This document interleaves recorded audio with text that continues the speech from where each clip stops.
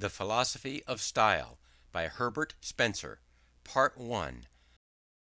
Causes of force in language which depend upon economy of the mental energies. Section 1. Division 1. Paragraph 1. Commenting on the seeming incongruity between his father's argumentative powers and his ignorance of formal logic, Tristan Shandy says, "It was a matter of just wonder with my worthy tutor and 2 or 3 fellows of that learned society, that a man who knew not so much as the names of his tools should be able to work after that fashion with them." Sterne's intended implication that a knowledge of the principles of reasoning neither makes nor is essential to a good reasoner is doubtless true. Thus too is it with grammar. As Mr. Latham, condemning the usual school drill in Lindley Murray, rightly remarks, gross vulgarity is a fault to be prevented, but the proper prevention is to be got from habit, not rules. Similarly, there can be little question that good composition is far less dependent upon acquaintance with its laws than upon practice and natural aptitude. A clear head, a quick imagination, and a sensitive ear will go far toward making all rhetorical precepts needless. He who daily hears and reads well-framed sentences will naturally more or less tend to use similar ones, and where there exists any mental idiosyncrasy, whether there is a deficient verbal memory, or an inadequate sense of logical dependence, or but little perception of order, or a lack of constructive ingenuity, no amount of instruction will remedy the defect. Nevertheless, some practical result may be expected from a familiarity with the principles of style. The endeavour to conform to laws may tell, though slowly, and if in no other way, yet as facilitating revision, a knowledge of the thing to be achieved, a clear idea of what constitutes a beauty and what a blemish, cannot fail to be of service. Paragraph 2. No general theory of expression seems yet to have been enunciated. The maxims contained in works on composition and rhetoric are presented in an unorganized form. Standing as isolated dogmas, as empirical generalizations, they are neither so clearly apprehended, nor so much respected, as they would be were they deduced from some simple first principle. We are told that brevity is the soul of wit. We hear styles condemned as verbose or involved. Blair says that every needless part of a sentence interrupts the description and clogs the image, and again that long sentences fatigue the reader's attention. It is remarked by Lord Kames that to give the utmost force to a period, it ought, if possible, to be closed with that word which makes the greatest figure. That parenthesis should be avoided, and that Saxon words should be used in preference to those of Latin origin, are established precepts. But, however influential the truths thus dogmatically embodied, they would be much more influential if reduced to something like scientific ordination. In this, as in other cases, conviction will be greatly strengthened when we understand the why, and we may be sure that a comprehension of the general principle from which the rules of composition result will not only bring them home to us with greater force, but will discover to us other rules of like origin. Paragraph 3. On seeking for some clue to the law underlying these current maxims, we may see shadowed forth in many of them the importance of economizing the reader's or hearer's attention, to so present ideas that they may be apprehended with the least possible mental effort, is the desideratum toward which most of the rules above quoted point. When we condemn writing that is wordy, or confused, or intricate, when we praise this style as easy and blame that as fatiguing, we consciously or unconsciously assume this desideratum as our standard of judgment. Regarding language as an apparatus of symbols for the conveyance of thought, we may say that, as in a mechanical apparatus, The more simple and the better arranged its parts, the greater will be the effect produced. In either case, whatever force is absorbed by the machine is deduced from the result. A reader or listener has at each moment but a limited amount of mental power available. To recognize and interpret the symbols presented to him requires part of his power; to arrange and combine the images suggested requires a further part, and only that part which remains can be used for realizing the thought conveyed. Hence, the more time and attention it takes to receive and understand each sentence, the less time and attention can be given to the contained idea, and the less vividly will that idea be conceived. Paragraph 4. How truly language must be regarded as a hindrance to thought, though the necessary instrument of it, we shall clearly perceive on remembering the comparative force with which simple ideas were communicated by signs. To say, "Leave the room," is less expressive than to point to the door. Placing a finger on the lips is more forcible than whispering, "Do not speak." A beck of the hand is better than "Come here." No phrase can convey the idea of surprise so vividly as opening the eyes and raising the eyebrows. A shrug of the shoulders would lose much by translation into words. Again, it may be remarked that when oral language is employed, the strongest effects are produced by interjections, which condense entire sentences into syllables; and in other cases, where custom allows us to express thoughts by single words, as in beware, hi ho, fudge, much force would be lost by expanding them into scientific propositions. Hence, carrying out the metaphor that language is the vehicle of thought, there seems reason to think that in all cases the friction and inertia of the vehicle deduct from its efficiency, and that in composition the chief, if not the sole thing to be done, is to reduce this friction and inertia to the smallest possible amount. Let us then inquire whether economy of the recipient's attention is not the secret of effect, alike in the right choice and collocation of words, in the best arrangement of clauses in a sentence, in the proper order of its principal and subordinate propositions, in the judicious use of simile, metaphor, and other figures of speech, and even in the rhythmical sequence of syllables. Division 2. Economy in the use of words. Paragraph 5. The greater forcibleness of Saxon English, or rather non-Latin English, first claims our attention. The several special reasons assignable for this may all be reduced to the general reason, economy. The most important of them is early association. A child's vocabulary is almost wholly Saxon. He says, "I have," not "I possess"; "I wish," not "I desire." He does not reflect, he thinks. He does not beg for amusement, but for play. He calls things nice or nasty, not pleasant or disagreeable. The synonyms which he learns in after years never become so closely or organically connected with the ideas signified as do these original words used in childhood, and hence the association remains less strong. But in what does a strong association between a word and an idea differ from a weak one? Simply in the greater ease and rapidity of the suggestive action. It can be nothing else. Both of two words, if they be strictly synonymous, eventually call up the same image. The expression, "it is acid," must in the end give rise to the same thought as "it is sour." But because the term acid was learnt later in life, and has not been so often followed by the thought symbolized, it does not so readily arouse that thought as the term sour.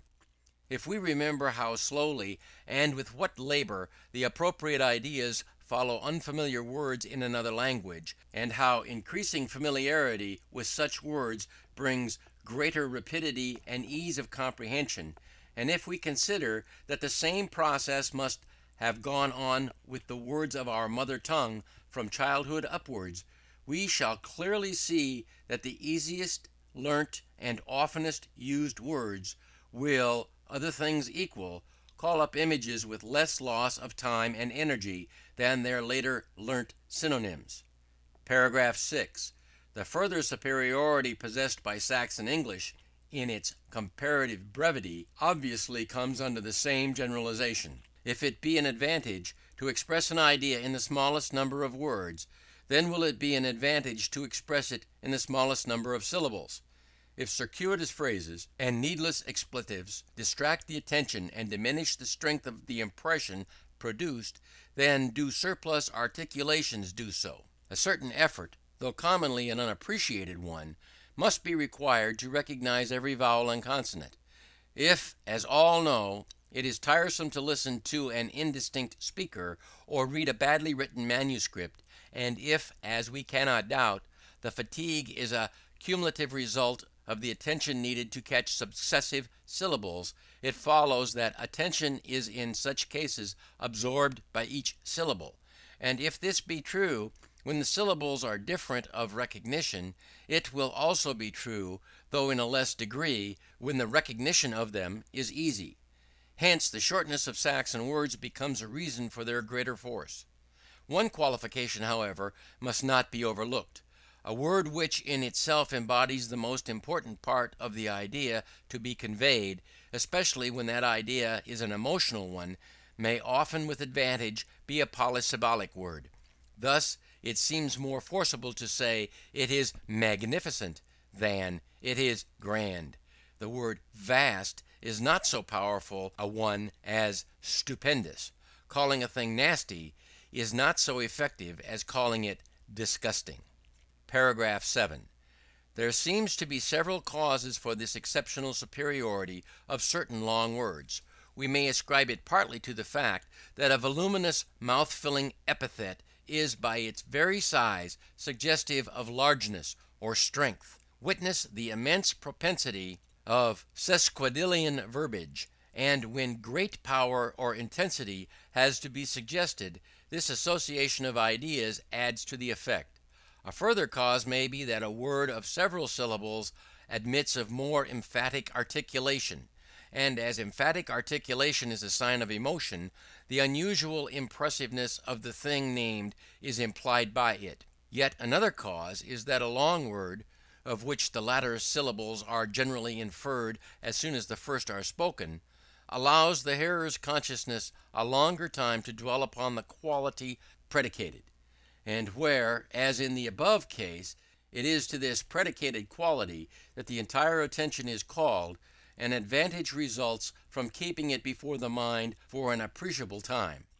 The reasons which we have given for preferring short words evidently do not hold here, for that to make our generalization quite correct, we must say that while in certain sentences expressing strong feelings, the word which more especially implies that feeling may often, with advantage, be a many-syllabled or Latin one.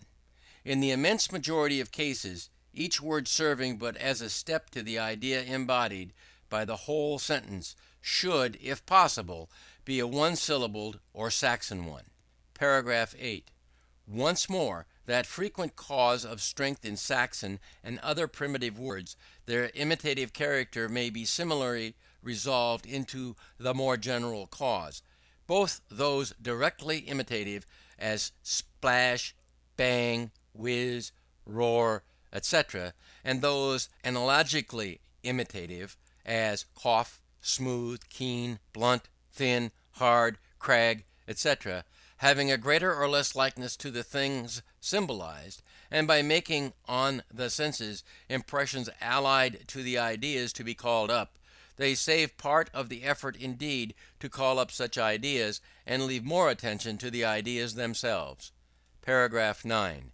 The economy of the recipient's mental energy, into which are thus resolved the several causes of the strength of Saxon English, may equally be traced in the superiority of specific over generic words. That concrete terms produce more vivid impressions than abstract ones, and should, when possible, be used instead, is a thorough maxim of composition.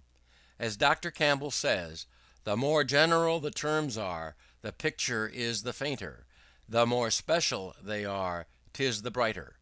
We should avoid such a sentence as, "In proportion as the manners, customs, and amusements of a nation are cruel and barbarous, the regulations of their penal code will be severe;" and in place of it we should write, "In proportion as men delight in battles, bullfights, and combats of gladiators, will they punish by hanging, burning, and the rack." Paragraph 10. This superiority of specific expressions is clearly due to a saving of the effort required to translate words into thoughts, as we do not think in generals but in particulars; as whenever any class of things is referred to, we represent it to ourselves by calling to mind individual members of it. It follows that when an abstract word is used, the bearer or reader has to choose from his stock of images one or more by which he may figure to himself the genus mentioned. In doing this, some delay must arise, some force be expended; and if, by employing a specific term, an appropriate image can be at once suggested, an economy is achieved, and a more vivid impression produced. Division 3. The principle of economy applied to sentences. Paragraph 11. Turning now from the choice of words to their sequence, we shall find the same general principle hold good. We have a priori reasons for believing that in every sentence there is some one order of words more effective than any other, and that this order is the one which presents the elements of the proposition in the succession in which they may be most readily put together. As in a narrative, the events should be stated in such sequence that the mind may not have to go backwards and forwards in order to rightly connect them. As in a group of sentences, the arrangement should be such, and that of them may be understood as it comes, without waiting for subsequent ones. So in every sentence, the sequence of words should be that which suggests the constituents of the thought in the order most convenient for the building up of that thought. Duly to enforce this truth, and to prepare the way for applications of it, we must briefly inquire into the mental act by which the meaning of a series of words is apprehended. Paragraph 12. We cannot more simply do this than by considering the proper collocation of the substantive and adjective. Is it better to place the adjective before the substantive, or the substantive before the adjective? Ought we to say with the French, un cheval noir, or to say as we do, a black horse? Probably most persons of culture would decide that one order is as good as the other. Alive to the basis produced by habit, they should ascribe to it the preference they feel for our own form of expression. They would expect those educated in the use of the opposite form to have an equal preference for that. And thus they would conclude that neither of these instinctive judgments is of any worth. There is, however, a philosophical ground for deciding in favor of the English custom. If a horse black be the arrangement, immediately on the utterance of the word horse, there arises, or tends to arise, in the mind a picture answering to that word; and as there has been nothing to indicate what kind of horse, any image of a horse suggests itself. Very likely, however, the image will be that of a brown horse, brown horses being the most familiar. The result is that when the word black is added, a check is given to the process of thought. Either the picture of a brown horse already present to the imagination has to be suppressed, and the picture of a black one summoned in its place; or else, if the picture of a brown horse be yet unformed, the tendency to form it has to be stopped. Whichever is the case, a certain amount of hindrance results. But if, on the other hand, a black horse be the expression used, no such mistake can be made. The word black, indicating an abstract quality, arouses no definite idea. It simply prepares the mind for conceiving some object of that color, and the attention is kept suspended until that object is known. If then, by the presence of the adjective, the idea is conveyed without liability to error, whereas the precedence of the substantive is apt to produce a misconception, it follows that the one gives the mind less trouble than the other, and is therefore more forcible. Paragraph 13. Possibly it will be objected that the adjective and substantive come so close together that practically they may be considered as uttered in the same moment, and that on hearing the phrase "a horse black," there is not time to imagine a wrongly colored horse before the word black follows to prevent it. It must be owned that it is not easy to decide by introspection whether this is or not, but there are facts collaterally implying that it is not. Our ability to anticipate the words yet unspoken is one of them. If the ideas of the hearer kept considerably behind the expression of the speaker, as the objection assumes, he could hardly foresee the end of the sentence by the time it was half delivered. Yet this constantly happens. Were the supposition true, the mind, instead of anticipating, would be continually falling more and more in arrear. If the meanings of the words are not realized as fast as the words are uttered, then the loss of time over each word must entail such an accumulation of delays as to leave the hearer entirely behind. But whether the force of these replies be or be not admitted, it will scarcely be denied that the right formulation of a picture will be facilitated by presenting its elements in the order in which they are wanted, even though the mind should do nothing until it has received them all. Paragraph 14. What is here said respecting the succession of the adjective and substantive is obviously applicable, by change of terms, to the adverb and verb, and without further explanation it will be manifest that in the use of prepositions and other particles most languages spontaneously conform with more or less completeness to this law. Paragraph 15. On applying a like analysis to the larger divisions of a sentence, we find not only that the same principle holds good, but that the advantage of respecting it becomes marked. In the arrangement of predicate and subject, for example, we are at once shown that the predicate determines the aspect under which the subject is to be conceived. It should be placed first, and the striking effect produced by so placing it becomes comprehensible. Take the oft quoted contrast between "Great is Diana of the Ephesians" and "Diana of the Ephesians is great." When the first arrangement is used, the utterance of the word "great" arouses those vague associations of an impressive nature with which it has been habitually connected. The imagination is prepared to clothe with high attributes whatever follows, and when the words "Diana of the Ephesians" are heard, all the appropriate imagery which can on that instant be summoned is used in the formulation of the picture, the mind being thus led directly and without error to the intended impression.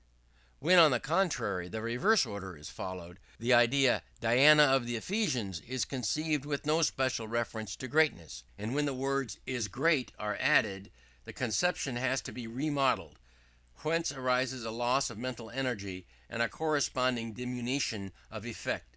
The following verse from Coleridge's Ancient Mariner, though somewhat irregular in structure, will illustrate the same truth. Alone, alone, all alone, alone on a wide, wide sea, and never a saint took pity on my soul in agony. Paragraph 16. Of course, the principle equally applies when the predicate is a verb or a participle, and as effect is gained by placing first all words indicating the quality, conduct, or condition of the subject, it follows that the copula also should have precedent. It is true that the general habit of our language resists this arrangement of predicate, copula, and subject, but we may readily find instances of the additional force gained by conforming to it. Thus, in a line from Julius Caesar, "He burst his mighty heart," priority is given to the word embodying both predicate and copula. In a passage contained in "The Battle of Flodden Field," the like order is systematically employed with great effect. The border slogan rent the sky, "A home, a Gordon," was the cry. Loud were the clanging blows, advanced, forced back, now low, now high. The pennon sunk and rose, and bends the bark's mast in the gale. Where rent are rigging, shrouds, and sail, it wavers mid the foes. Paragraph 17. Pursuing the principle yet further, it is obvious that for producing the greater effect, not only should the main divisions of a sentence observe this sequence, but the subdivisions of these should be similarly arranged. In nearly all cases, the predicate is accompanied by some limit or qualification, called its complement. Commonly also, the circumstances of the subject, which form its complement, have to be specified, and as these qualifications and circumstances must determine the mode in which the acts and things they belong to are conceived, precedent should be given to them. Lord Kaimes notices the fact that this order is preferable, though without giving the reason. He says, when a circumstance is placed at the beginning of the period, or near the beginning, the transition from it to the principal subject is agreeable. It is like ascending or going upward. A sentence arranged in illustration of this will be desirable. Here is one. Whatever it may be in theory, it is clear that in practice the French idea of liberty is the right of every man to be master of the rest. Paragraph 18.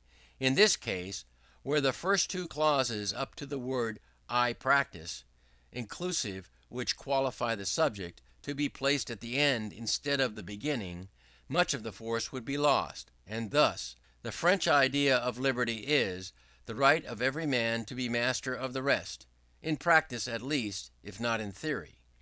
Paragraph 19. Similarly, with respect to the conditions under which any fact is predicated, observe in the following example the effect of putting them last. How immense would be the stimulus to progress were the honor now given to wealth and title given exclusively to high achievements and intrinsic worth. Paragraph 20. And then observe the superior effect of putting them first. Were the honor now given to wealth and title given exclusively to high achievements and intrinsic worth, how immense would be the stimulus to progress. The effect of giving priority to the complement of the predicate, as well as the predicate itself, is finely displayed in the opening of Hyperion. Deep in the shady sadness of a vale, far sunken from the healthy breath of morn, far from the fiery noon and eve's one star, sat grey-haired Saturn, quiet as a stone. Here it will be observed not only that the predicate sat precedes the subject Saturn, and that the three lines in italics constitute the complement of the predicate come before it, but that in the structure of the complement also the same order is followed, each line being so arranged that the qualifying words are placed before the words suggesting concrete images. Paragraph 22. The right succession of the principal and subordinate propositions in a sentence manifestly depends on the same law, regard for economy of the recipient's attention, which, as we find, determines the best order for the subject, copula, predicate, and their complements, dictates that the subordinate proposition shall precede the principal one when the sentence includes two. Containing, as the subordinate proposition does, some qualifying or explanatory idea, its priority prevents misconception of the principal one, and therefore saves the mental effort needed to correct such misconception. This will be seen in the annexed example. The secrecy once maintained in respect to the parliamentary debates is still thought needful in diplomacy, and in virtue of this secret diplomacy, England may any day be unawares betrayed by its ministers into a war costing 100,000 lives and hundreds of millions of treasure. Yet the English pique themselves on being a self-governed people.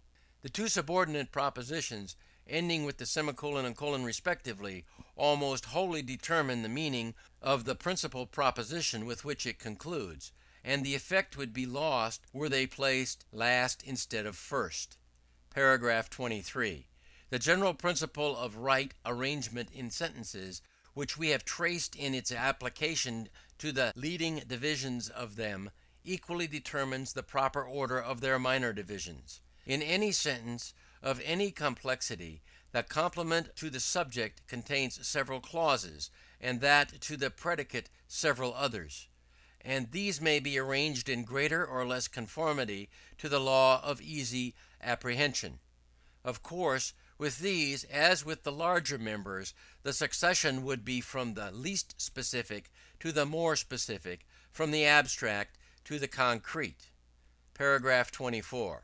Now, however, we must notice a further condition to be fulfilled in the proper construction of a sentence, but still a condition dictated by the same general principle with the other, the condition, namely, that the words and expressions most nearly related in thought shall be brought the closest together. Eventually, the single words, the minor clauses, and the leading divisions of every proposition severally qualify each other.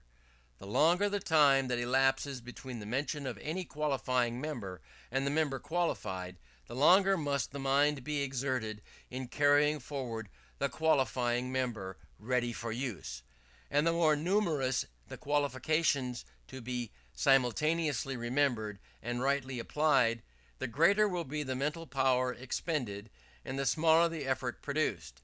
Hence, other things equal, force will be gained by so arranging the members of a sentence that these suspensions shall at any moment be the fewest in number, and shall also be of the shortest duration. The following is an instance of defective combination. A modern newspaper statement, though probably true, would be laughed at if quoted in a book as testimony, but the letter of a court gossip is thought good historical evidence if written some centuries ago. A rearrangement of this, in accordance with the principle indicated above, will be found to increase the effect. Thus, though probably true, a modern newspaper statement quoted in a book as testimony would be laughed at, but the letter of a court gossip, if written some centuries ago, is thought good historical evidence. Paragraph 25. By making this change, some of the suspensions are avoided and others shortened, while there is less liability to produce premature conceptions. The passage quoted below from Paradise Lost affords a fine instance of a sentence well arranged, alike in the priority of the subordinate members, in the avoidance of long and numerous suspensions, and in the correspondence between the order of the clauses and the sequence of the phenomenon described, which, by the way, is a further prerequisite to easy comprehension, and therefore to effect. As when a prowling wolf, whom hunger drives to seek new haunt for prey, watching where shepherds pen their flocks at eye, in hurtled coats amid the field secure, leaps o'er the fence with ease into the fold, or as a thief bent to unhoard the cash of some rich burgher, whose substantial doors, cross-barred and bolted fast, fear no assault, in at the window climbs, or ere the tiles, so clomb his first grand thief into God's fold, so since into his church lewd hirelings climb. Paragraph 26.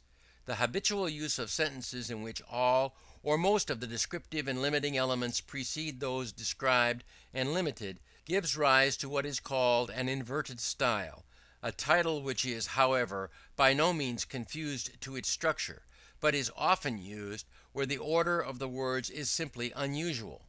A more appropriate title would be the direct style, as contrasted with the other or indirect style, the peculiarity of the one being that it conveys each thought into the mind step by step with little liability to error, and the other that it gets the right thought conceived by a series of approximations. Paragraph 27. The superiority of the direct over the indirect form of sentence, implied by the several conclusions that have been drawn, must not, however, be affirmed without reservation. Though up to a certain point it is well for the qualifying clauses of a period to precede those qualified, yet, as carried forward, each qualifying clause costs some mental effort. It follows that when the number of them and the time they are carried become great, we reach a limit beyond which more is lost than is gained. Other things equal, the arrangement should be such that no concrete image shall be suggested until the materials out of which it is to be made have been presented. And yet, as lately pointed out, other things equal, the fewer the materials to be held at once, and the shorter the distance they have to be borne, the better. Hence, in some cases, it becomes a question whether most mental effort will be entailed by the many and long suspensions, or by the correction of successive misconceptions. End of Part 1, Section 1. Part 1. Causes of force in language which depend upon economy of the mental energies. Section 2. Paragraph 28. This question may sometimes be decided by considering the capacity of the persons addressed. A greater grasp of mind is required for the ready comprehension of thoughts expressed in the direct manner, where the sentences are anywhere intricate, to recollect a number of preliminaries stated in elucidation of a coming idea, and to apply them all to the formation of it when suggested, demands a good memory and considerable power of concentration. To one possessing these, the direct method will mostly seem the best, while to one deficient in them it will seem the worst. Just as it may cost a strong man less effort to carry a hundredweight from place to place at once, than by a stone at a time, so to an active mind it may be easier to hear along all the qualifications of an idea, and at once rightly form it when named, than to first imperfectly conceive such idea and then carry back to it, one by one, the details and limitations afterward mentioned; while conversely, as for a boy, the only possible mode of transferring a hundredweight is that of taking it in proportions, so, for a weak mind, the only possible mode of forming a compound conception may be that of building it up by carrying separately its several parts. Paragraph 29. That the indirect method, the method of conveying the meaning by a series of approximations, is best fitted for the uncultivated, may indeed be inferred from their habitual use of it. The form of expression adopted by the savage, as in "water, give me," is the simplest type of the approximate arrangement. In pleonasms, which are comparatively prevalent among the uneducated, the same essential structure is seen, as for instance in "the men, they were there." Again, the old possessive case, "the king, his crown," conforms to the like order of thought. Moreover, the fact that the indirect mode is called the natural one implies that it is the one spontaneously employed by the common people, that is, the one easiest for undisciplined minds. Paragraph 30. There are many cases, however, in which neither the direct nor the indirect structure is the best, but where an intermediate structure is preferable to both. When the number of circumstances and qualifications to be included in the sentence is great, the most judicious course is neither to enumerate them all before introducing the idea to which they belong, nor to put this idea first and let it be remodeled to agree with the particulars afterward mentioned, but to do a little of each. Take a case. It is desirable to avoid so extremely indirect an arrangement as the following: "We came to our journey's end at last, with no small difficulty, after much fatigue, through deep roads and bad weather." Yet to transform this into an entirely direct sentence would not produce a satisfactory effect. As witness: "At last, with no small difficulty, after much fatigue, through deep roads and bad weather, we came to our journey's end." Paragraph 31. Dr. Whately, from whom we quote the first of these two arrangements, proposes this construction: "At last, after much fatigue, through deep roads and bad weather, we came, with no small difficulty, to our journey's end." Here it will be observed that by introducing the words "we came" a little earlier in the sentence, the labour of carrying forward so many particulars is diminished, and the subsequent qualifications "with no small difficulty" entails an addition to the thought that is very easily made. But a further improvement may be produced by introducing the words "we came" still earlier. especially if at the same time the qualifications be rearranged in conformity with the principle already explained, that the more abstract elements of the thought should come before the more concrete. Observe the better effect obtained by making these two arrangements. At least, with no small difficulty, and after much fatigue, we came, through deep roads and bad weather, to our journey's end. This reads with comparative smoothness, that is, with less hindrance from suspensions and reconstructions of thought, with less mental effort. Paragraph 32. Before dismissing this branch of our subject, it should be further remarked that even when addressing the most vigorous intellects, the direct style is unfit for communicating ideas of a complex or abstract character. So long as the mind has not much to do, it may be well able to grasp all the preparatory clauses of a sentence, and to use them effectively. But if some subtlety in the argument absorb the attention, if every faculty be strained in endeavouring to catch the speaker's or writer's drift, it may happen that the mind, unable to carry on both processes at once, will break down, and allow the elements of the thought to lapse into confusion. Division 4. The principle of economy applied to figures. Paragraph 33. Turning now to consider figures of speech, we may equally discern the same general law of effect. Underlying all the rules given for the choice and right use of them, we shall find the same fundamental requirement: economy of attention. It is indeed chiefly because they so well subserve this requirement that figures of speech are employed. To bring the mind more easily to the desired conception is in many cases solely, and in all cases mainly, their object. Paragraph 34. Let us begin with the figure called synecdoche. The advantage sometimes gained by putting a part for the whole is due to the more convenient, more accurate presentation of the idea. If instead of saying a fleet of 10 ships, we say a fleet of 10 sail, the picture of a group of vessels at sea is more readily suggested, and is so because the sails constitute the most conspicuous part of the vessels so circumstanced, whereas the word ships would very likely remind us of vessels in dock. Again, to say all hands to the pumps is better than to say all men to the pumps, as it suggests the men in the special attitude intended, and so saves effort. Bringing gray hairs with sorrows to the grave is another expression, the effect of which has the same cause. Paragraph 35.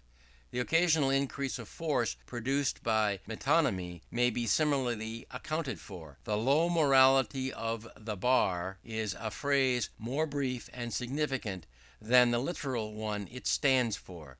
A belief in the ultimate supremacy of intelligence over brute force is conveyed in a more concrete and therefore more realizable form if we substitute the pen and the sword for two abstract terms. To say beware of drinking is less effective than to say beware of the bottle, and is so clearly because it calls up a less specific image. Paragraph 36.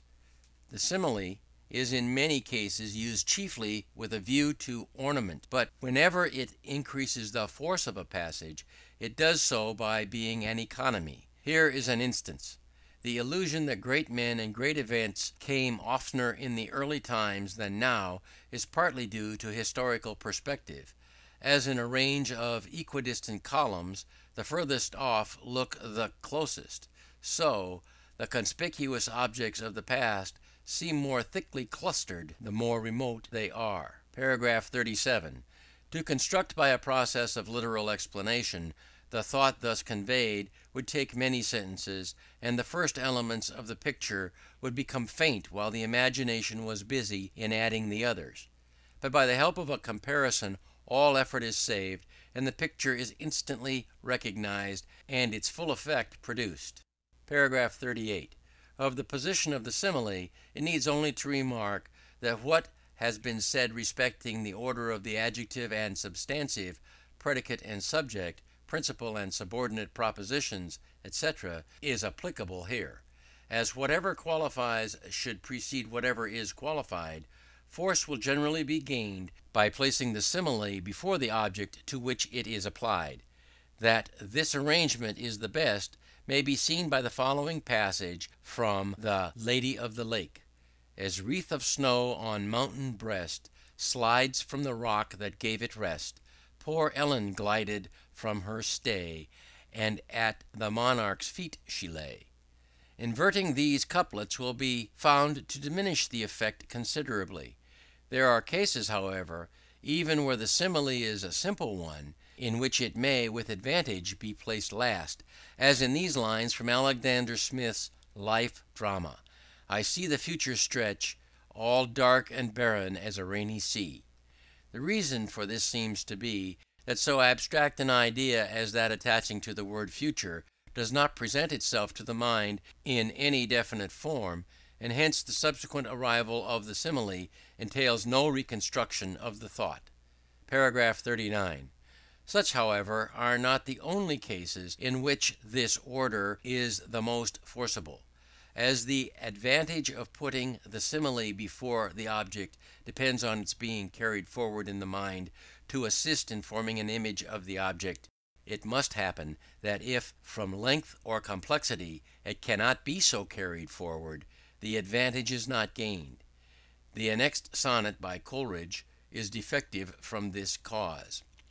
As when a child on some long winter's night, affrighted, clinging to its grandma's knees, with eager wondering and perturbed delight, listens strange tales of fearful dark decrees, muttered to wretch by necromantic spell, or those hags who at the witching time of murky midnight ride the air sublime, and mingle foul embrace with friends of hell. Cold horror drinks its blood. Anon the terror more gentle starts, to hear the bedlam tell of pretty babes that loved each other dear, murdered by cruel uncle's mandate fell. Even such the shivering joys thy tones impart, even so thou Siddons melt my sad heart. Paragraph 40. Here, from the lapse of time and accumulation of circumstances, the first part of the comparison is forgotten before its application is reached, and requires rereading. Had the main idea been first mentioned, less effort would have been required to retain it, and to modify the conception of it into harmony with the comparison, than to remember the comparison and refer back to its successive features for help in forming the final image.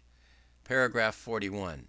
The superiority of the metaphor to the simile, as ascribed by Dr. Whately to the fact that all men are more gratified at catching the resemblance for themselves than in having it pointed out to them.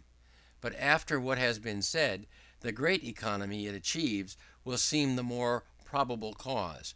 Lear's explanation, "Ingratitude, thou marble-hearted fiend," would lose part of its effect were it changed into "Ingratitude, thou fiend with heart like marble," and the loss would result partly from the position of the simile and partly from the extra number of words required. When the comparison is an involved one, the greater force of the metaphor, consequent on its greater brevity, becomes much more conspicuous.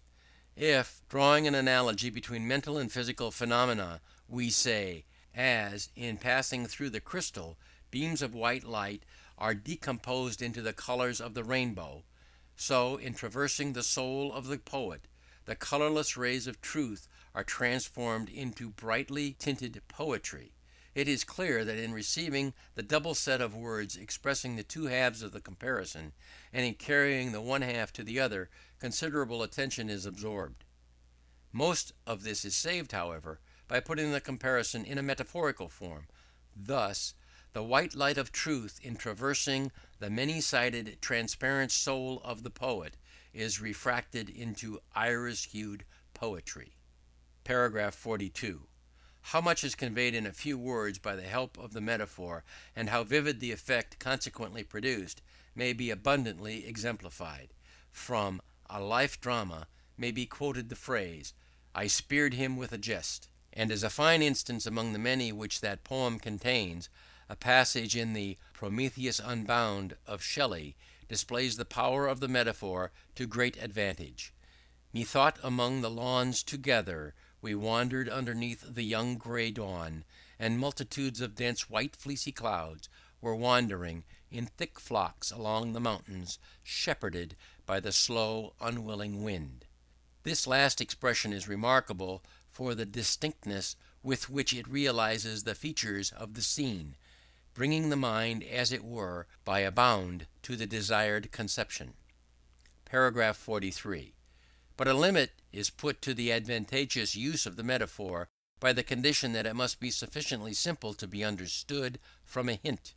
Evidently, if there is any obscurity in the meaning or application of it, no economy of attention will be gained, but rather the reverse.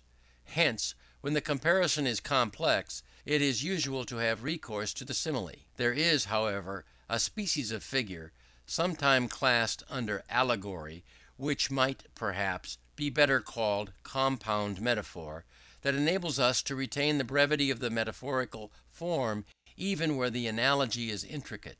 This is done by indicating the application of the figure at the outset and then leaving the mind to continue the parallel. Emerson has employed it with great effect in the first of his lectures on the Times. The main interest which any aspect of the Times can have for us is the great spirit which gazes through them, the light which they can shed on the wonderful questions: what are we, and whither we tend? Do we not wish to be deceived? Here we drift like white sail across the wild ocean. How bright on the wave, now darkling in the trough of the sea! But from what port did we sail? Who knows? Or to what port are we bound? Who knows?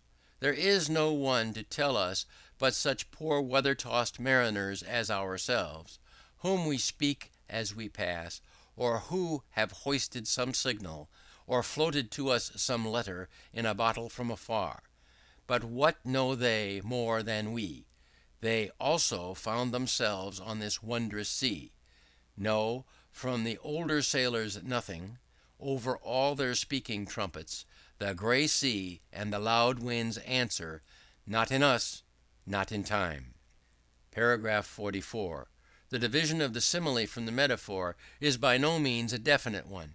Between the one extreme in which the two elements of the comparison are detailed at full length, and the analogy pointed out, the other extreme in which the comparison is implied instead of stated, come intermediate forms, in which the comparison is partly stated and partly implied. For instance, astonished at the performances of the English plough, the Hindoos paint it, set it up, and worship it, thus turning a tool into an idol. Linguists do the same with language. There is an evident advantage in leaving the reader to hear or complete the figure, and generally these intermediate forms are good in proportion as they do this, provided the mode of completing it be obvious. Paragraph 45. Passing over much that may be said of like purport upon hyperbole, personification, apostrophe, etc., let us close our remarks upon construction by a typical example. The general principle which has been enunciated is, that, other things equal, the force of all verbal forms and arrangements is greater in proportion as the time and mental effort they demand from the recipient is small. The corollaries from this general principle have been severally illustrated, and it has been shown that the relative goodness of any two modes of expressing an idea may be determined by observing which requires the shortest process of thought for its comprehension.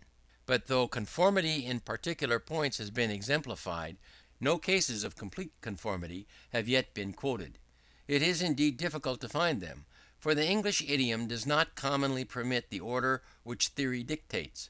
A few, however, occur in Ossian. Here is one: as autumn's dark storms pour from two echoing hills, so toward each other approached the heroes. As two dark streams from high rocks meet and mix, the roar on the plain, loud, rough, and dark in battle, meet Lochan and Insifil. As the troubled noise of the ocean when roll the waves on high, as the last peal of the thunder of heaven, such is noise of the battle. Paragraph 46. Except in the position of the verb in the first two similes, the theoretically best arrangement is fully carried out in each of these sentences. The simile comes before the qualified image, the adjectives before the substantives, the predicate and copula before the subject, and the respective complements before them.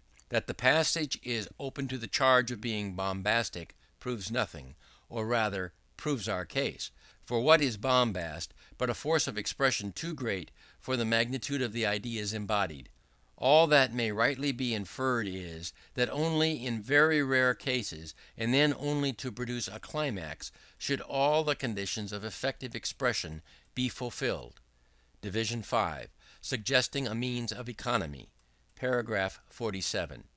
Passing on to a more complex application of the doctrine with which we set out, it must now be remarked that not only in the structure of sentences and the use of figures of speech may economy of the recipient's mental energy be assigned as the cause of force, but that in the choice and arrangement of the minor images out of which some large thought is to be built up, we may trace the condition to effect. To select from the sentiment, scene, or event described, whose typical elements which carry many others along with them, and so, by saying a few things, but suggesting many, to abridge the description, is the secret of producing a vivid impression. An extract from Tennyson's Mariana will well illustrate this. All day within the dreamy house, the door upon the hinges creaked. The blue fly sung aye, the pane, the mouse, behind the mouldering wainscot shrieked, or from the crevice peered about. Paragraph 48. The several circumstances here specified bring them many appropriate associations. Our attention is rarely drawn by the buzzing of a fly in a window, save when everything is still. While the inmates are moving about the house, mice usually keep silent, and it is only when extreme quietness reigns that they peep from their retreats. Hence each of the facts mentioned, presupposing numerous others, calls up with more or less distinctness, and revives the feeling of dull solitude with which they are connected in our experience. Were all these facts detailed instead of suggested, the attention would be so frittered away that little impression of dreariness could be produced. Similarly, in other cases, whatever the nature of the thought to be conveyed, this skilful selection of a few particulars, which imply the rest, is the key to success. In the choice of component ideas, as in the choice of expressions, the aim must be to convey the greatest quantity of thoughts with the smallest quantity of words. Paragraph 49. The same principle may in some cases be advantageously carried yet further, by indirectly suggesting some entirely distinct thought in addition to the one expressed. Thus, if we say, the head of a good classic is as full of ancient myths as that of a servant girl of ghost stories, it is manifest that besides the fact asserted, there is an implied opinion respecting the small value of classical knowledge, and as this implied opinion is recognized much sooner than it can be put into words, there is gain in omitting it. In other cases, again, great effect is produced by an overt omission, provided the nature of the idea left out is obvious. A good instance of this occurs in Heroes and Hero Worship. After describing the way in which Burns was sacrificed to the idle curiosity of lion hunters, people who came not out of sympathy, but merely to see him, people who sought a little amusement, and who got their amusement while the hero's life went for it, Carlyle suggests a parallel thus. Richter says, in the island of Sumatra there is a kind of light chafers, large fireflies, which people stick upon spits and illuminate the ways with at night. Persons of condition can thus travel with a pleasant radiance, which they much admire. Great honor to the fireflies, but... Division 6. The effect of poetry explained. Paragraph 50. Before inquiring whether the law of effect thus far traced explains the superiority of poetry to prose, it will be needful to notice some supplementary causes of force in expression. that have not yet been mentioned. These are not, properly speaking, additional causes, but rather secondary ones, obtaining from those already specified reflex results of them. In the first place, then, we may remark that mental excitement spontaneously prompts the use of those forms of speech which have been pointed out as the most effective. "Out with him," "Away with him," are the natural utterances of angry citizens at a disturbed meeting. A voyager describing a terrible storm he had witnessed would rise to some such climax as, "Crack went the ropes and down went the mast." Astonishment may be heard expressed in the phrase, "Never was there such a sight." All of which sentences are, it will be observed, constructed after the direct type. Again, everyone knows that excited persons are given to figures of speech. The vituperation of the vulgar abounds with them; often, indeed, consists of little else: beast, brute, gallows rogue, cutthroat villains. These and other like metaphors and metaphorical epithets at once call to mind a street quarrel. Further, it may be noticed that the extreme brevity is another characteristic of passionate language. The sentences are generally incomplete, the particles are omitted, and frequently important words are left to be gathered from the context.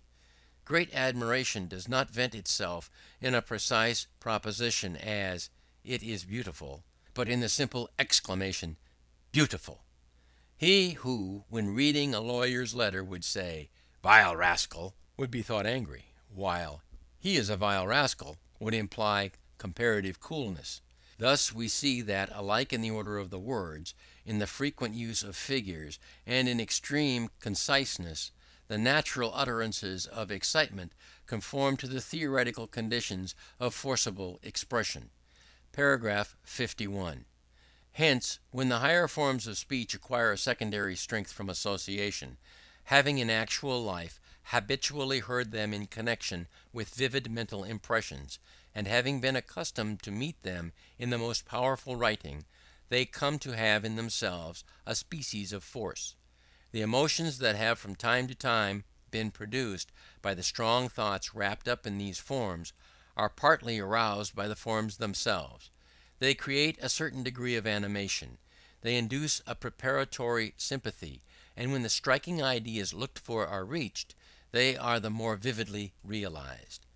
Paragraph 52. The continuous use of these modes of expression that are alike forcible in themselves and forcible from their associations produces the peculiarly impressive species of composition which we call poetry. Poetry, we shall find, habitually adopts these symbols of thought and those methods of using them which instinct and analysis agree in choosing as the most effective, and becomes poetry by virtue of doing this. On turning back to the various specimens that have been quoted, it will be seen that the direct or inverted form of sentence predominates in them, and that to a degree, while inadmissible in prose, and not only in the frequency, but in what is termed the violence of the inversions, will this distinction be remarked. In the abundant use of figures, again, we may recognize the same truth. Metaphors, similes, hyperboles, and personifications are the poet's colors, which he has liberty to employ almost without limit. We characterize as poetical the prose which uses these appliances of language with any frequency, and condemn it as over-florid or affected, long before they occur with the profusion allowed in verse. Further, let it be remarked that in brevity, the other requisite of forcible expression which theory points out, and emotion spontaneously fulfills, poetical phraseology similarly differs from ordinary phraseology. Imperfect periods are frequent, illusions are perpetual, and many of the minor words, which would be deemed essential in prose, are dispensed with. Paragraph 53. Thus, poetry, regarded as a vehicle of thought, is essentially impressive, partly because it obeys all the laws of effective speech, and partly because in so doing it imitates the natural utterances of excitement. While the matter embodied is idealized emotion, The vehicle is the idealized language of emotion. As the musical composer catches the cadence in which our feelings of joy and sympathy, grief and despair vent themselves, and out of these germs evolves melodies suggesting higher phases of these feelings, so the poet develops from the typical expressions in which men utter passion and sentiment those choice forms of verbal combination in which concentrated passion and sentiment may be fitly presented. Paragraph 54. There is one peculiarity of poetry conducing much to its effect, the peculiarity which is indeed usually thought its characteristic one, still remaining to be considered. We mean its rhythmical structure. Thus, improbable though it seems, will be found to come under the same generalization with the others. Like each of them, it is an idealization of the natural language of strong emotion, which is known to be more or less metrical, if the emotion be not too violent. And like each of them, it is an economy of the reader's or hearer's attention. In the particular tone and manner we adopt in uttering versified language, may be discerned its relationship to the feelings, and the pleasure which its measured movement gives us is ascribable to the comparative ease with which words metrically arranged can be recognized. Paragraph 55. This last position will scarcely be at once admitted, but a little explanation will show its reasonableness. For if, as we have seen, there is an expenditure of mental energy in the mere act of listening to verbal articulations, or in that silent repetition of them which goes on in reading, if the perceptive faculties must be in active exercise to identify every syllable, then any mode of so combining words as to present a regular recurrence of certain traits which the mind can anticipate, will diminish that strain upon the attention required by the total irregularity of prose. Just as the body, in receiving a series of varying concussions, must keep the muscles ready to meet the most violent of them, as not knowing when such may come, so the mind, in receiving unarranged articulations, must keep its perceptives active enough to recognize the least easily caught sounds, and as, if the concussions recur with a definite order, the body may husband its forces by adjusting the resistance needful for each concussion, so, if the syllables be rhythmically arranged, the mind may economize its energies by anticipating the attention required for each syllable. Paragraph 56. Far-fetched though this idea will perhaps be thought, a little introspection will countenance it. That we do take advantage of metrical language to adjust our perceptive faculties to the force of the expected articulations, is clear from the fact that we are balked by halting versification. Much as the bottom of a flight of stairs, a step more or less than we counted upon gives us a shock, so too does a misplaced accent or a supernumerary syllable. In the one case we know that there is an erroneous pre-adjustment, and we can scarcely doubt that there is one in the other. But if we habitually pre-adjust our perceptions to the measured movement of verse, the physical analogy above given renders it probable that by so doing we economize attention, and hence that metrical language is more effective than prose, because it enables us to do this. Paragraph 57. Were there space, it might be worthwhile to inquire whether the pleasure we take in rhyme, and also that which we take in euphony, are not partly ascribable to the same general cause. End of Part 1, Section 2. End of Part 1. Part 2. Causes of force in language, which depend upon economy in the mental sensibilities. Division 1. The law of mental exhaustion and repair. Paragraph 58. A few paragraphs only can be devoted to a second division of our subject that here presents itself. To pursue in detail the law of effect as applying to the larger features of composition would carry us beyond our limits, but we may briefly indicate a further aspect of the general principle hitherto traced out, and hint a few of its wider applications. Paragraph 59. Thus far, then, we have considered only those causes of force in language which depend upon economy of the mental energies. We have now to glance at those which depend upon economy of the mental sensibilities. Questionable though this division may be as a psychological one, it will yet serve roughly to indicate the remaining field of investigation. It will suggest that besides considering the extent to which any faculty or group of faculties is tasked in receiving a form of words and realizing its contained idea, we have to consider the state in which this faculty or group of faculties is left, and how the reception of subsequent sentences and images will be influenced by that state. Without going at length into so wide a topic as the exercise of faculties and its reactive effects, it will be sufficient here to call to mind that every faculty, when in a state of normal activity, is most capable at the outset, and that the change in its condition, which ends in what we term exhaustion, begins simultaneously with its exercise. This generalization, with which we are all familiar in our bodily experiences, and which our daily language recognizes as true of the mind as a whole, is equally true of each mental power.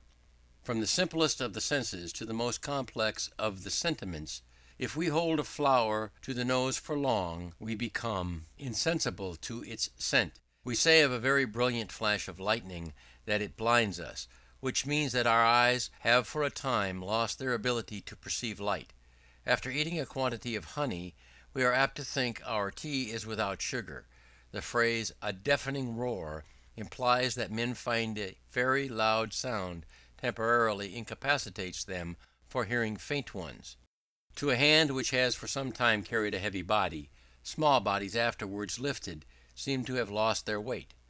Now the truth at once recognized in these, its extreme manifestations, may be traced throughout. It may be shown that alike in the reflective faculties, in the imagination, in the perceptions of the beautiful, in the ludicrous, the sublime, in the sentiments, the instincts, in all the mental powers, however we may classify them, action exhausts, and that in proportion as the action is violent, the subsequent prostration is great. Paragraph 60. Equally throughout the whole nature may be traced the law that exercised faculties are ever tending to resume their original state. Not only after continued rest do they regain their full power, but only do brief cessations partially reinvigorate them.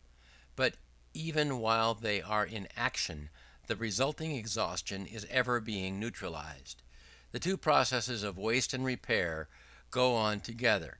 Hence, with faculties habitually exercised, as the senses of all persons, or the muscles of anyone who is strong, it happens that, during moderate activity, the repair is so nearly equal to the waste that the diminution of power is scarcely appreciable. And it is only when the activity has been long continued, or has been very violent, that the repair becomes so far in arrear of the waste as to produce a perceptible prostration. In all cases, however, when by the action of a faculty waste has been incurred, some lapse of time must take place before full efficiency can be reacquired, and this time must be long in proportion as the waste has been great. Division 2. Explanation of climax, antithesis, and anticlimax. Paragraph 61. Keeping in mind these general truths, we shall be in a condition to understand certain causes of effect in composition now to be considered. Every perception received and every conception realized, entailing some amount of waste, or, as Liebig would say, some change of matter in the brain, and the efficiency of the faculties subject to this waste being thereby temporary, though often but momentarily diminished, the resulting partial inability must affect the acts of perception and conception that immediately succeed. and hence we may expect that the vividness with which images are realized will, in many cases, depend on the order of their presentation, even when one order is as convenient to the understanding as the other. Paragraph 62. There are sundry facts which alike illustrate this and are explained by it. Climax is one of them. The marked effect obtained by placing last the most striking of any series of images, and the weakness, often the ludicrous weakness, produced by reversing this arrangement, depends on the general law indicated. As immediately after looking at the sun we cannot perceive the light of a fire, while by looking at the fire first and the sun afterwards we can perceive both, so after receiving a brilliant or weighty or terrible thought, we cannot appreciate a less brilliant, less weighty, or less terrible one, while, by reversing the order, we can appreciate each. In antithesis, again, we may recognize the same general truth. The opposition of two thoughts that are the reverse of each other in some prominent trait ensures an impressive effect, and does this by giving a momentary relaxation to the faculties addressed. If, after a series of images of an ordinary character, appealing in one moderate degree to the sentiment of reverence or approbation or beauty, the mind has presented to it a very insignificant, a very unworthy, or a very ugly image, the faculty of reverence or approbation or beauty, as the case may be, having for the time nothing to do, tends to resume its full power, and will immediately afterwards appreciate a vast, admirable, or beautiful image better than it would otherwise do. Conversely, where the idea of absurdity due to extreme insignificance is to be pronounced, it may greatly intensify by placing it after something highly impressive, especially if the form of phrase implies that something still more impressive is coming. Paragraph 63. Thus we see that the phenomena of climax, antithesis, and anticlimax alike result from this general principle. Improbable as these momentary variations in susceptibility may seem, we cannot doubt their occurrence when we contemplate the analogous variations in the susceptibility of the senses. Referring once more to phenomena of vision, everyone knows that a patch of black on a white ground looks blacker, and a patch of white on a black ground looks whiter than elsewhere. As the blackness and the whiteness must really be the same, the only assignable cause for this is a difference in their actions upon us, dependent upon the different states of our faculties. It is simply a visual antithesis. Division 3. Need of variety. Paragraph 64. But this extension of the general principle of economy, this further condition to the effective composition, that the sensitiveness of the faculties must be continuously husbanded, includes much more than has been yet hinted. It implies not only that certain arrangements and certain juxtapositions of connected ideas are best, but that some modes of dividing and presenting a subject will be more striking than others, and that, too, irrespective of its logical cohesion. It shows why we must progress from the less interesting to the more interesting, and why not only the composition as a whole, but each of its successive proportions should tend towards a climax. At the same time, it forbids long continuity of the same kind of thought, or repeated production of like effects. It warns us against the error committed both by Pope in his poems and by Bacon in his essays. The error, namely, of consistently employing forcible forms of expression, and it points out that as the easiest posture by and by becomes fatiguing, and is with pleasure exchanged for one less easy, so the most perfectly constructed sentences will soon weary, and relief will be given by using those of an inferior kind. Paragraph 65. Further, we may infer from it not only that we should avoid generally combining our words in one manner, however good, or working out our figures and illustrations in one way, however telling, but that we should avoid anything like uniform adherence, even to the wider conditions of effect. We should not make every section of our subject progress in interest, we should not always rise to a climax.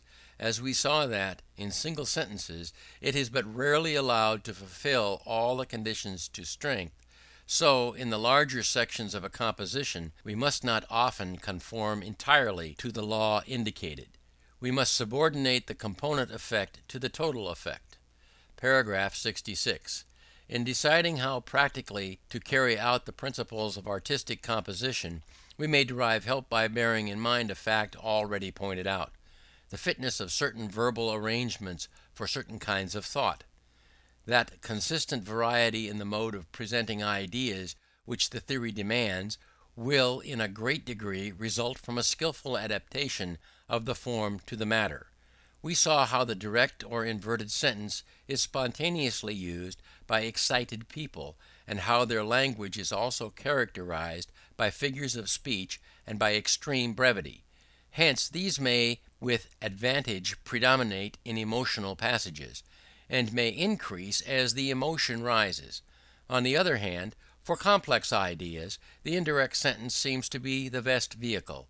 In conversation, the excitement produced by the near approach to a desired conclusion will often show itself in a series of short, sharp sentences, while in impressing a view already enunciated, we generally make our periods voluminous by piling thought upon thought. These natural modes of procedure may serve as guides in writing. Keen observation and skilful analysis would, in like manner, detect further peculiarities of expression produced by other attributes of mind, and by paying due attention to all such traits, a writer possessed of sufficient versatility might make some approach to a completely organized work. Division 4. The ideal writer. Paragraph 67. This species of composition, which the law of effect points out as the perfect one, is the one which high genius tends naturally to produce. As we found that the kinds of sentences which are theoretically best are those generally employed by superior minds, and by inferior minds when excitement has raised them, so we shall find that the ideal form for a poem, essay, or fiction is that which the ideal writer would evolve spontaneously. One in whom the powers of expression fully respond to the state of feeling would unconsciously use that variety in the mode of presenting his thoughts which art demands. This consistent employment of one species of phraseology, which all have now to strive against, implies an undeveloped faculty of language. To have a specific style is to be poor in speech. If we remember that, in the far past, men had only nouns and verbs to convey their ideas with, and that from then to now the growth has been towards a greater number of implements of thought, and consequently towards a greater complexity and variety in their combinations, we may infer that we are now, in our use of sentences, much what the primitive man was in his use of words, and that a continuance of the process that has hitherto gone on must produce increasing heterogeneity in our modes of expression. As now, in a fine nature, the play of the features, the tones of the voice, and its cadence, vary in harmony with every thought uttered, so, in one possessed of a fully developed power of speech, the mold in which each combination of words is cast will similarly vary with, and be appropriate to, the sentiment. Paragraph 68. That a perfectly endowed man must unconsciously write in all styles, we may infer from considering how styles originate. Why is Johnson pompous, Goldsmith simple?